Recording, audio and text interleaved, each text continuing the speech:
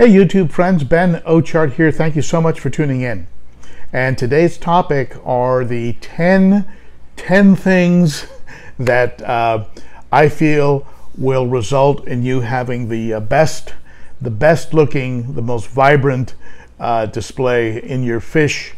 And from time to time people are commenting on how good the fish look and things of this nature. So I thought I'd share with you things that over the years have proved to be beneficial in helping fish to be the most vibrant and the most colorful. And first and foremost, of course, is going to be having pristine water, being able to see your fish with the greatest amount of clarity. Now, a lot of things are involved in that, and certainly there are additives and chemical filtrations, UV lights, ChemiPure, Purigen, things of that nature. For me, over the years, I've moved more and more away from those things, and relied more on really just running the water through filtration, whether that's sponges, floss, pinky floss, things of this nature, and having the water turn over and run through those mediums enough times through that medium, enough times to result in water clarity. So water clarity, of course, is vital. Now, that brings me to point number 2. To ensure that you have that water clarity, you need to have clean panels in your aquarium. What does that mean? That means that the inside of your aquarium, the glass, which will build up a film over time, needs to be cleaned periodically. And that would be, of course, with pads, with mag floats, things of this nature that you can use to keep the panels clean. Now, when you do that, be sure also to add to your routine the cleaning of the top of your aquarium, because if you're like me and most people, your light, the lighting of your tank is going through whatever that top panel is, and that top panel can develop a mineral buildup, it can develop a film, and so be sure that you clean the top of your aquarium along with the front and side panels of your aquarium. Okay, so the next point that ties into that, of course, is lighting. And you want to have good quality full spectrum lighting. I've had very good experience with the Beamswork lights, and I've been very happy with them. On this one behind me here, I have a 72-inch Beamswork, and I've been very happy with those lights. But you know, whatever light that you find, get a good quality light, one that will light the entirety of the tank and help the colors to really pop in your fish. So I like lights that provide a full spectrum and also add perhaps some blue, some green, some red, and that's worked very well for me. Next, number 3, good quality food. Food is, I feel, helps to keep the fish healthy. A healthy fish is going to display better colors. A healthy fish displays better color. I mean, that just makes sense. So don't cut corners on your food. Go with food that is not full of fillers and you know, things like that really have no place in food. Lots of preservatives, lots of color, you know, additives, things of this nature. I use a variety of food. I use products from Cobalt, products from Omega-1, Northfin, Zoomed. I use a whole variety of products. I do give my fish variety. I also give them, these fish behind me here get frozen krill once a week as a treat. So I use variety and I use high quality. Okay, that will help the fish to display color, mostly because they're healthy. They're not going to be drab and washed out because they're sick or battling illness. Next, be sure that you have good quality stock to begin with. And by that, what I mean is, if you're looking for a show fish, if you're looking for a fish that's going to really pop, go to somebody who is reputable and buy from a breeder that has a good reputation, and a breeder that has quality fish, F1 fish, things of this nature. I've had great luck with the Wonder of Cichlids, Live Fish Direct, Cunningham. These folks have given me good fish. Imperial Tropicals actually have given me great fish. So go to a quality breeder that will give you some good quality fish, and start with good stock. Because if you have a fish that is really not entirely what it's supposed to be, it actually has a bit of a hybrid mixed into it, unless you're going for that, like you're going for an OB or something like that, that is a hybrid. But if you're going for pure stock, go with a good breeder that you can trust. Next, try and keep the stress of your fish down. And lots of ways to do that. Certainly try and control aggression, remove fish that are overly aggressive.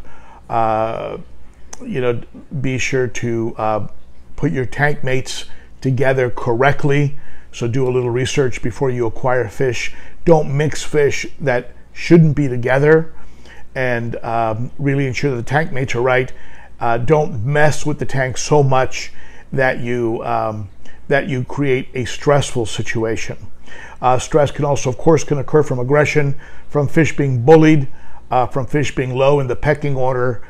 For example, in the tank behind me, even though he's not being picked on, the polystigma is not going to be showing a lot of color, because if he did, the Venusus would go on the attack. So the polystigma stays with his normal pattern, which I like. I like that pattern, so I'm not complaining too much. But he will not go into a full blue-green polystigma dress, because the Venusus is the boss. The trout, the Malawi trout behind me, that you can see right here, was very blue and blue-green in the 100, where he was more dominant. When he came to the 150, he washed out to a certain degree. Still a beautiful fish, but because of the tank mates, you're not going to get that beautiful, overwhelming color that you would get normally. So tank mates and the hierarchy of the tank will have a lot to do with the color that is being displayed. So keep the stress down. Don't mess with your tank. Go in there and redecorate every few days. Swap out the gravel every few days. Do a lot of crazy stuff. You're probably better off letting it go for a little while. And same thing with water changes. You can go to 90% water changes. That can be stressful for a fish if the pH or temperature, let's say, is very different when you replace the water. That can be stressful. You might be better off going to a 20-30% water change every 2 weeks instead of a 90% every week. So again, balance and things to keep in mind. Next, probably goes without saying, proper filtration. And what is filtration? Okay, filtration is simply running the water through something and over something that's going to give you a desired result. So proper filtration. What is the proper tank turnover? How many times should you be running this tank through the sponge filters, the Swiss tropical porous sponges that I put in the sump? How many times should the water go through that? Some people say 10 times an hour. Some people say that 10 times an hour is too much for the biological bacteria to really do anything. But isn't the biological bacteria going to be working regardless? Otherwise it would die off, right? So it's going to be doing its thing one way or the other. But how much turnover is the sweet spot? So again, play with that. Find what is the right amount of turnover, and make sure your water is filtered properly, so that you have what I mentioned originally, pristine water that allows you to see the fish completely and with clarity.